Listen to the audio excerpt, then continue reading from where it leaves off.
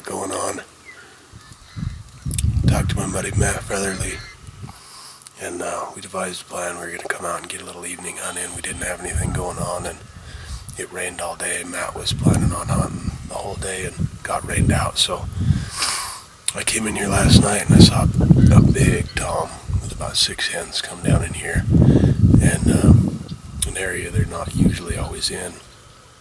So I threw out the ground blind this morning when it was raining, and it cleared up, got sunny, nice weather right now.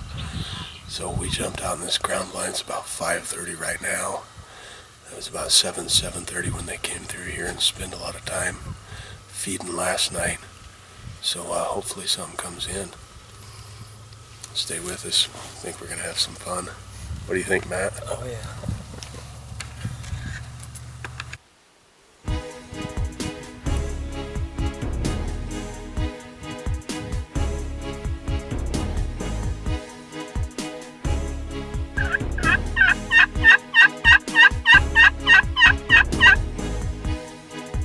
Well, yesterday, these birds came down here. They were down in here at 7:30, and we're a little after 7:30 now.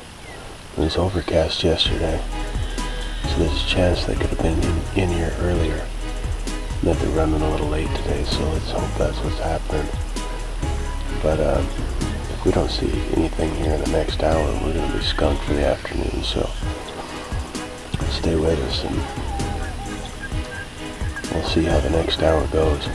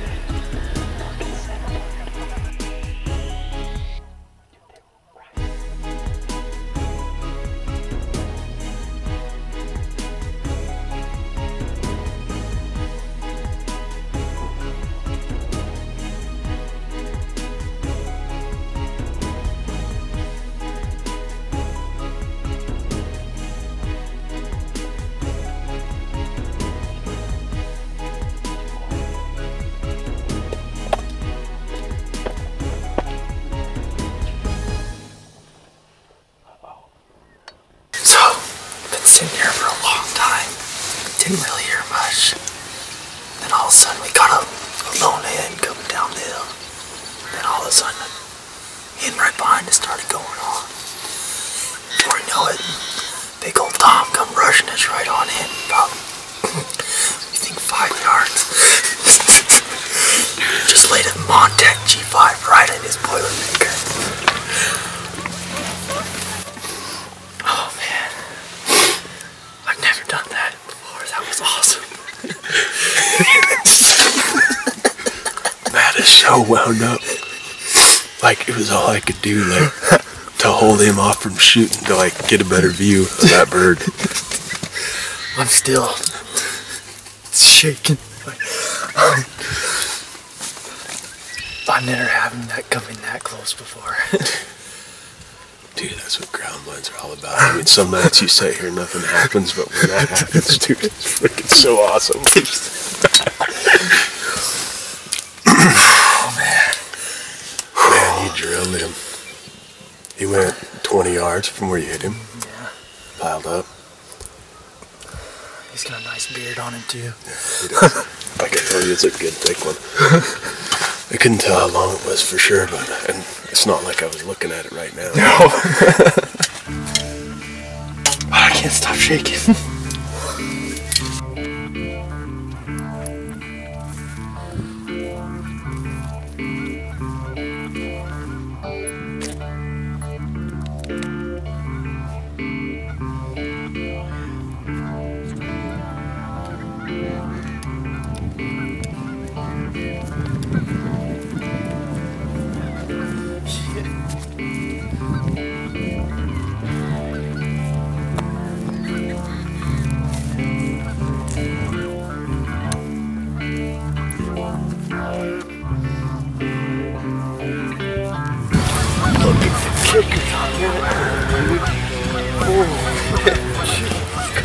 Well, called Matt up today, and I'd seen he posted on Facebook he was going to go out this morning, but it's raining so hard.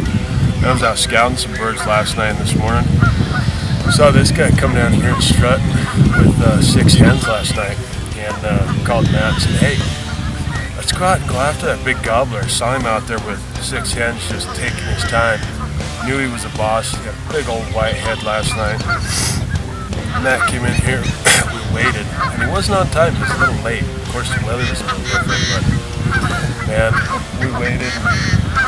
Sure enough, he came right around the corner with his hens. One of his hens was so puffed up, she looked like a jake.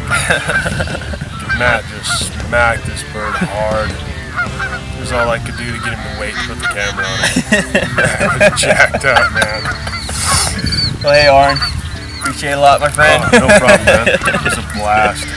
$5,000. Matt Featherly, Oren Jensen, Tanglewood guy, smacking these birds down, dude.